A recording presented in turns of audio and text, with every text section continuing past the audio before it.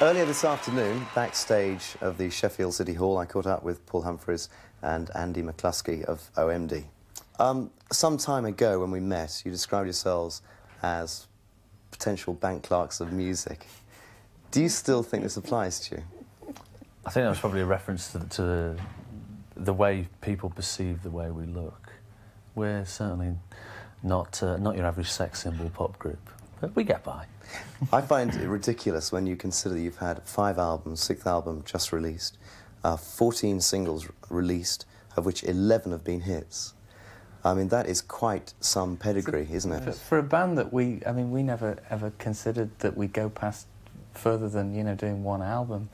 For a band that weren't really looking to have major success, we've certainly done okay. You've been a little bit provocative in some of the titles of your songs. For instance, Enola Gay, for which the press all leaped on you and said, what is all this about? Well, strangely enough, I mean, Enola Gay was not really a sort of an anti-nuclear song in a sense, although it was about the airplane that dropped the very first atom bomb. It actually came from an interest that we had with aeroplanes and warfare. We have written quite a lot of songs about war, but they're not in praise of warfare. I think we're just quite taken by, interested in the lengths to which people go when they're involved in wars. You know, I'm interested in extremes of emotions, and so we'll write war songs and we'll write songs about strange historical characters who've had strange pasts, like Joan of Arc, and we'll write about wars and things because they're sort of strong emotional things. You've never actually made a standpoint live, though, have you, on any very heavy political issue, or have you? No, I don't think so. I think the nearest we probably came to it last year was one of our favourite songs that we did a cover version of years ago was Waiting for the Man by the Velvet Underground, which of course is about drugs. And it was only last year we suddenly realised we were standing on stage playing this song, and we'd grown up with it, liking the song regardless of what it was about, and we suddenly thought, well, hang on a minute, this heroin thing is getting all out of order, and here we are standing on stage playing a song about waiting for the guy to score your heroin. So we had to make a few points on stage last year about that. And one other song title which has confused a lot of people, I think, Tesla Girls. Paul, what is that? Who are they? Where do I find them? Everywhere. They're everywhere, exactly. I mean, it came from us seeing a documentary. We get lots of stuff out of documentaries. We saw a documentary on Nikola Tesla, the guy who basically invented the alternating current, and we thought, rather than write a very sort of scientific song about Nikola Tesla, we thought we'd write something about the girls who have used his invention but don't really know who he is, and that's a Tesla girl, so it takes in a lot of girls. Yeah, and it's any woman who's ever watched a TV switched on an electric light, used an electric hairdryer, so that's most of the female species, I think. Let's hope that's the last time anyone asks you that question in that case. We've got the new album out at the moment called Crush. After 5 albums, this being the 6th album, is there a time, do you think, when you will actually run out of inspiration and ideas for songs? We've been expecting it to happen for the last 6 years.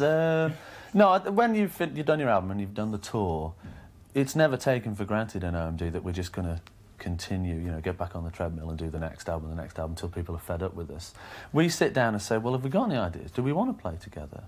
And to our amazement, we've wanted to continue to do that. And remarkably, this year, we've been more prolific than we've ever been. I mean, I think we wrote 20-odd songs for this LP. In normally, about 2 months. Yeah, normally we're scrounging together to get 10 to fit on the album. So, no, we don't seem to be in danger of running out of steam just yet. But the musical environment which OMD exists in has always been fairly electro-synth. Do you think that style of music can continue? Or are you opening it up to become more broad-minded? Well, I think we have really opened up. I think we, particularly after Architecture and Reality, I think we kind of really broadened our sort of, you know, we kind of took our blinkers off a little bit and realised that, you know, we'd always steered clear of like acoustic drums and guitars because we thought they were rock and roll.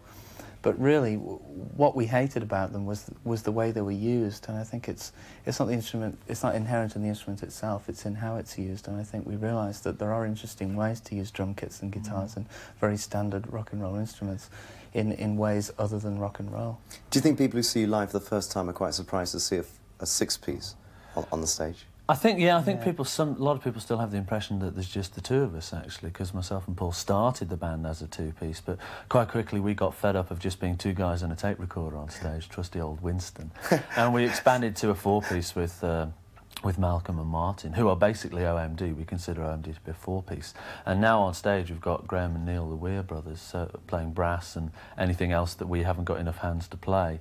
So there's six of us on stage, and it's quite nice that, because there's people to sort of bounce and work off, rather than just sort of standing there having to control your machinery. An OMD concert's quite an occasion because you do have that many hits to play with. Yet when you set off on the set, you come in with quite a bang, and then you almost seem to take your audience down. It's interesting. We usually start with the title track of the new LP, which is usually an instrumental or a strange piece, and I think it's quite nice to start slowly and wind up, rather than come on with the magnesium flares and "Are you ready to rock?" Kerrang! And then it is hit after hit, isn't it? There's a fair few in there, yeah. The one song that perhaps is missing out of the live set is Genetic Engineering. Why? I think basically because it sounded like World War III on stage. You have tried it then? We've tried it. We could never get it to sound right, could No, we? we played it on the Dazzle Ships tour from the album it came from, and we used to start the set with a mime with semaphore flags and things, and then the lights would go out and we'd get over to do Genetic Engineering, which required a backing tape because it had typewriters and things on it, which you couldn't do on stage.